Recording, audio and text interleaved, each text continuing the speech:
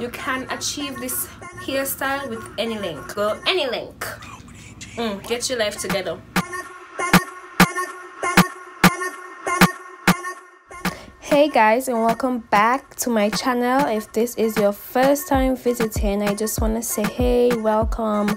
Don't forget to hit that subscribe button, and if you are interested, keep on watching, girl.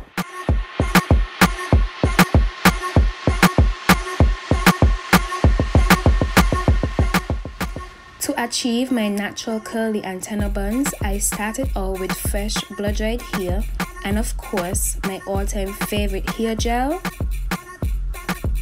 braiding cord in the color gold, clear elastic bands, other essentials such as a wooden brush, a comb, and my edge control brush.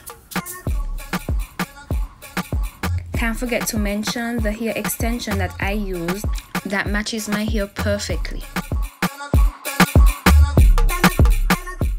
So I begin to prep my hair by stretching it out, which makes it way easier when gripping my hair to put it into. Next, I'm going in with the rat tail comb to part my hair straight down in the middle.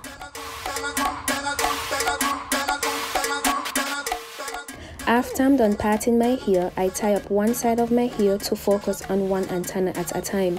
Using the same extreme gel, I apply it all around my edges, massaging it in to minimize any bumps. So I'm using a wooden brush which helps with smoothing and taming my hair for it to go in the updo.